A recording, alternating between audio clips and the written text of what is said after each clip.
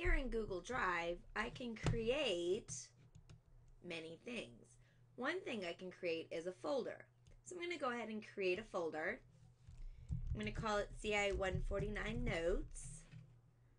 Create. And once I have those notes folder, it's here under my drive. You'll notice that I can expand or collapse my list of folders by clicking on this little arrow.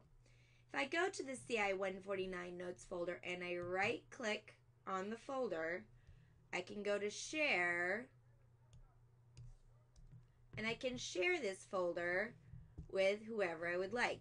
Now, one recommendation is to change to anyone with the link can view, because that means anything you put in the folder will automatically be anyone with the link can view. It will inherit the rights of the folder, the viewing rights of the folder, which will be nice.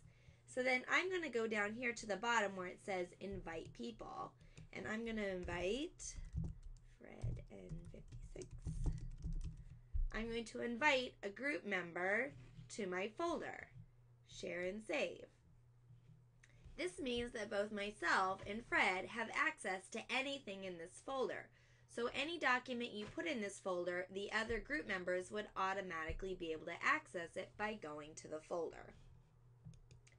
Now, if somebody made the folder with you, what you would want to do is instead go to Shared with Me.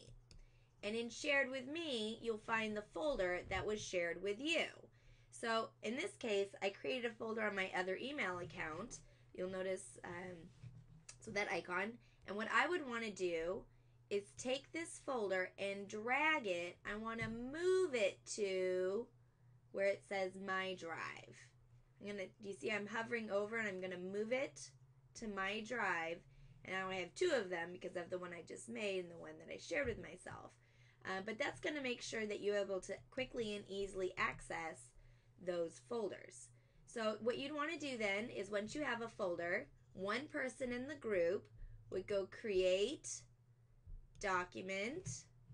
I'm going to create and share. So since I made it in the folder, it's going to be shared with everybody in the group automatically. I'm going to name this Day 2 2013 09 02 CI 149 Notes or something like that.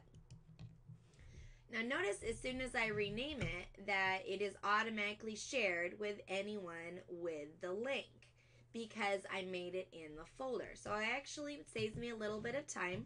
And notice it's automatically already saved with Fred because I made it in the folder.